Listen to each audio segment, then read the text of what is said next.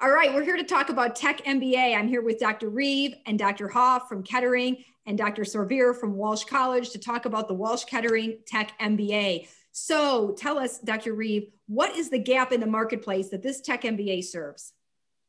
Well, what's really happening is companies are looking for that set of skills that will allow managers to be able to interface with technical teams and move projects forward.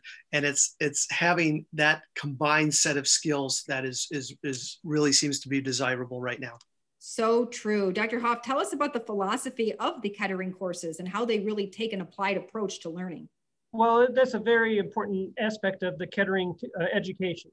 Our courses are application-oriented, practical-oriented, applied, as opposed to theoretical. They'll be able to use what they learn in the classroom at work. Love that. And that's Walsh's brand too, Walsh's philosophy too. And Dr. Sorbier, tell us, what are the jobs? What are the salaries? What are graduates going to get when they earn this degree?